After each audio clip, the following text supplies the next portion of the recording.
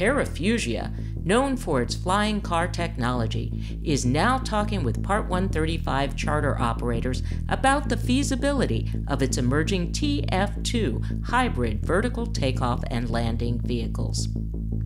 These remarkable machines can pick up a passenger as an Uber or Lyft would, bringing them to a heliport, mating the passenger pod with its airborne component, flying the passengers to a destination, and remating with a roadable undercarriage that drives the passengers to their final destinations. We're seeing most of the demand less than about 30 miles or so in terms of really short hops.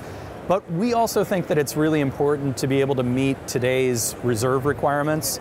And so right now our concepts are focused on hybrid technology where we can have a gas turbine engine that can allow us to have a 30-minute or 45-minute reserve similar to GA aircraft today. One of the neat concepts of using a hybrid for this type of eVTOL mission is that we can size our engine for the cruise power requirement, not the hover power requirement. The hover requirement might be a megawatt or so of power. The cruise may only take like 300 kilowatts.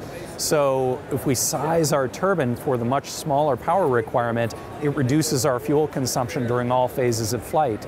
And we use battery and motors for that short vertical takeoff and vertical landing period. And we're already talking with the FAA about how the cert basis, how the new Part 23 Amendment 64 can be used to help create a viable cert basis for these types of eVTOL vehicles. Just a couple days ago, EASA came out with a proposed cert basis or package for how to certify these types of vehicles.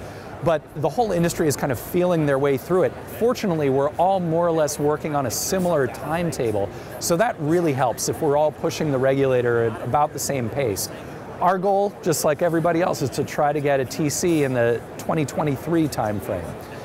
In the meantime, we're doing a lot of early stage concept developing, making sure that our requirements are good, making sure that they're informed by our potential customers, and that we're all imagining a world that we all believe can exist in 5 years.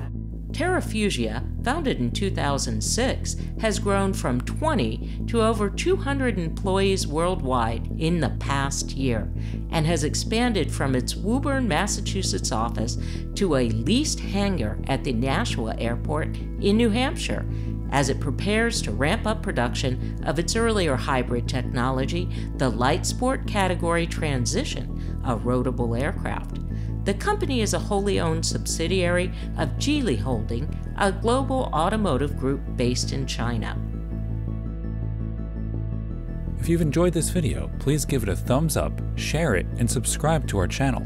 Also, visit AINonline.com and check out our e-newsletters for all the latest on the aviation industry.